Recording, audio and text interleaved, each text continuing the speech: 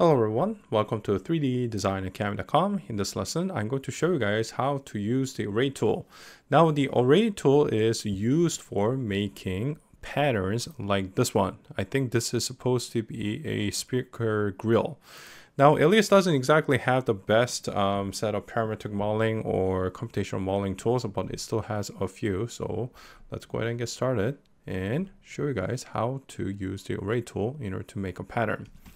All right, so right now I have a curve and a hexagon shape over here. So first of all, let's go to the top view like this.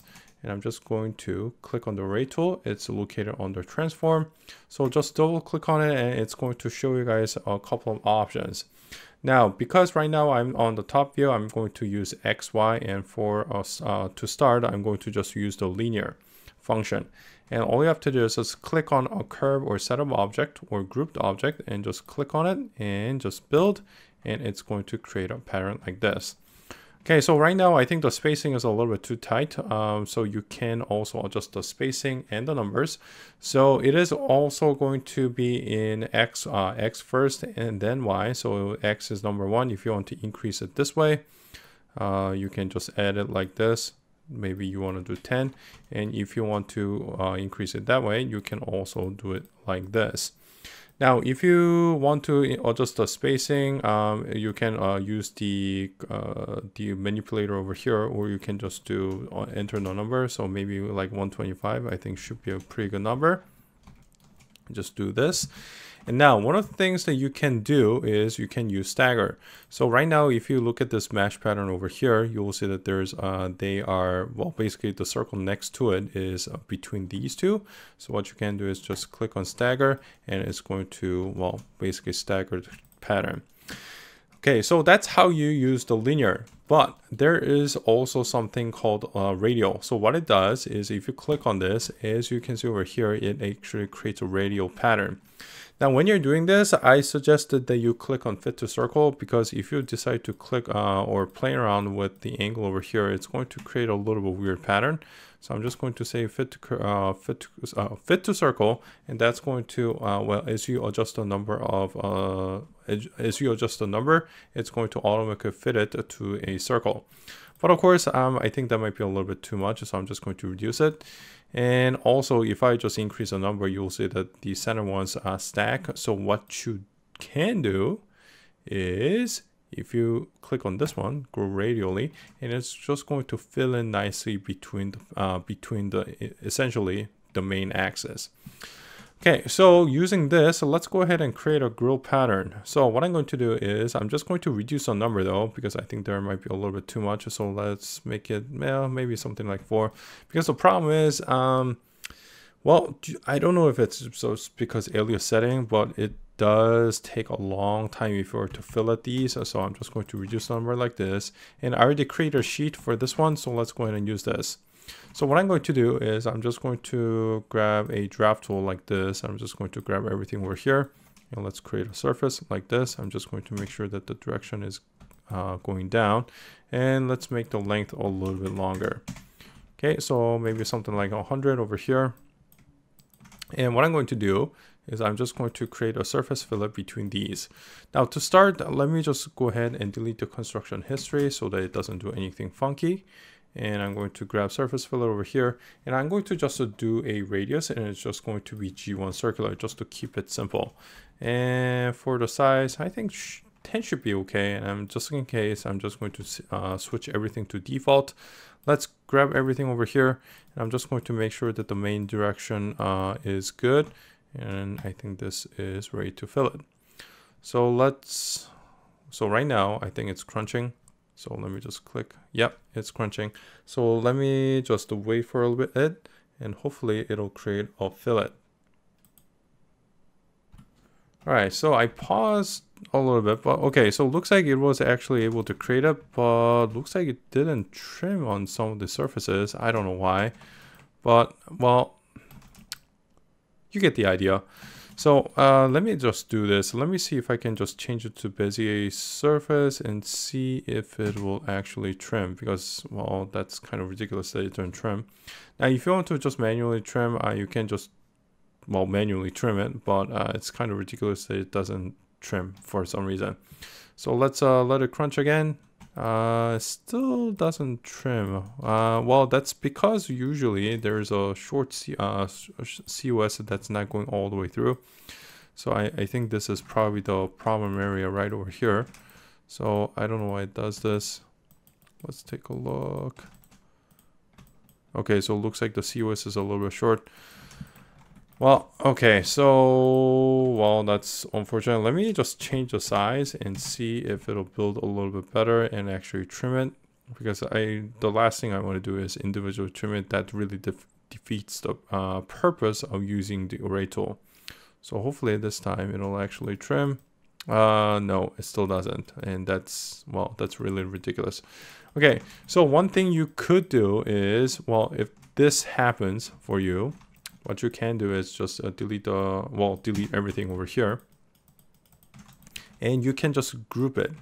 So what I'm going to do is I'm just going to actually trim, get rid of everything except for the center one. So I'm just going to deselect like this. I'm just going to show you guys a sort of a shortcut for this one. So I'm just going to untrim. Oh, it's, well, that's, oh, wow. Okay, so I'm just going to do all like this. I'm just going to delete the COS like that. And I'm just going to delete the curves over here. And I'm just going to do everything at once. So right now the COS over here doesn't exist. So what I'm going to do is I'm just going to, well, actually, let's project this. So I'm just going to click on all of these over here. Like that. And I'm just going to say normal. Like this, so that it actually projects nicely. Looks like there's a duplicate over here. Okay, so let's just take a look at it again. So I'm just going to project this one again. Hopefully this one is good now. Now the draw precision is set to max, so I don't know why it looks a little bit funky there. Okay, but let's try it again. So I'm just going to try and trim this. That's really weird. Okay, well, at least it trimmed, so it's good. Okay, and let's go ahead and do the same thing over here. Oh, actually, for this one, I'm going to do it separately. So what I'm going to do is I'm just going to do two separate operations in order to trim this. So I'm just going to grab these curves. I'm just going to put them in a new layer like this so that it's separate. And I'm going to pick this one and pick this one over here, and I'm just going to group it. Okay, so I grouped it, and now let's use the, let's use the array tool again. And I'm just going to use the same setting to build the object first. So instead of doing the tube or the, the draft tool, and then doing a fillet, I'm going to basically do this separately. So I'm essentially copying just the object. Okay, so that's good. But I do have to trim because right now, if you look at this, it's all blocked in. So what I'm going to do is I'm just going to hide these groups like this. I'm just going to make them invisible. And what I'm going to do is I'm just going to use the exact same, I don't know why they're not grouped. Okay, so let's pick it as an object, group it. And I'm going to use the same array to do this.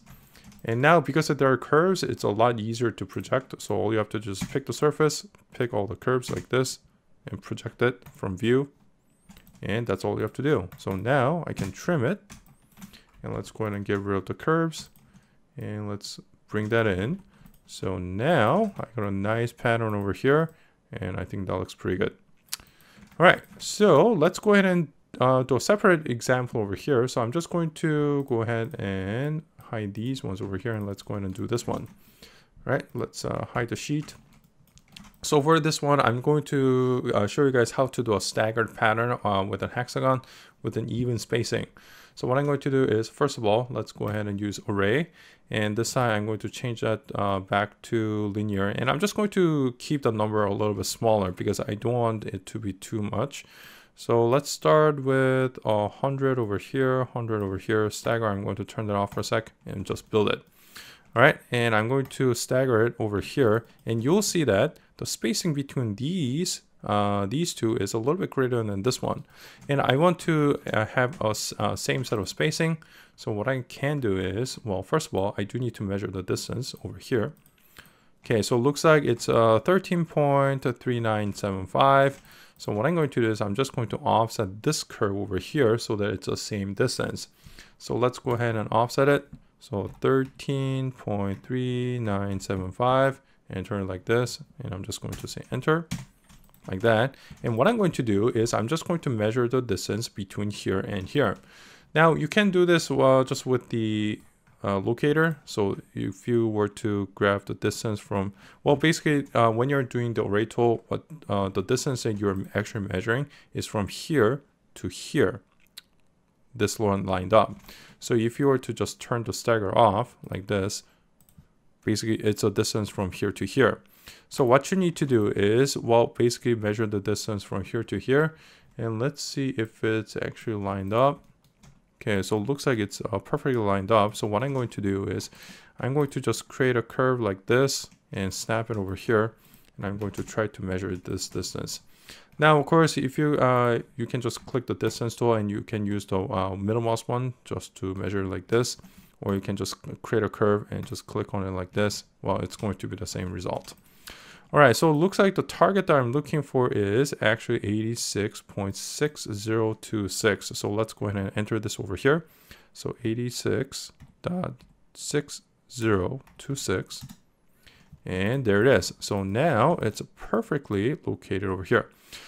This curve, you don't really need it, so I'm just going to get rid of this. I'm going to delete that one, and I'm going to delete the locators over here, and now you got an exact same pattern over here. Oh, actually, you know what? I think I might have deleted the history on this one, but that's okay. All right, so let's grab the sheet again, and I'm going to show you guys how to make a pattern for this one. So I'm just going to grab the draft tool like this, and I'm just going to do this one over here. And since the sheet is flat and we already have the curves over here, let's go ahead and project it to actually trim the surface. So I'm just going to trim it like this. And before I do anything, let me just delete the construction history like this. All right, so that looks pretty good. Oh, looks like it's crunching a little bit. All right, so now essentially I got a grill pattern. So now if you want to fillet this, and since I already have everything trimmed, I'm going to use the round tool. So usually these kind of meshes, the fillet size is usually a minimum. So what you can do is you can just use a G1 circular. Now this is a little bit big, but imagine this a lot smaller. So I'm just going to use the initial radius of 10, and I'm just going to just use the box pick like this, and let's say accept. And it looks like it was able to select everything. So let's go ahead and build it. And let's see how it looks. Now 10 might be a little bit big. Actually, I think it might be a little bit too big. I should have made it a 5. I wonder if it's possible to, oh, there it is. Okay, so yes, okay, so thankfully it didn't crash, but obviously the fillet is a little bit too big. So why don't I just do a revert, and I'm just going to set the initial radius to 5, and let's do it again. So I'm going to say accept, I'm going to say build, and let's let it crunch over for a little bit, and hopefully it creates a result that I want. Okay, so it looks like it's taking a little bit of time. Okay, so it looks like it made it, and there it is, the fillets there, and I got a nice honeycomb shape. So yeah. All right, so let's bring that back. So that is how you can use the array tool to create patterns. Thank you guys for watching, and see you next time. Want to learn Autodesk Alias and digital sculpting? Then become a member at 3ddesignacademy.com, where you'll find hundreds of video tutorials ranging from basics, including curve creations, intermediate level tutorials such as this wheel, all the way to Class A modeling of the entire car exterior. Interested? Visit 3ddesignacademy.com.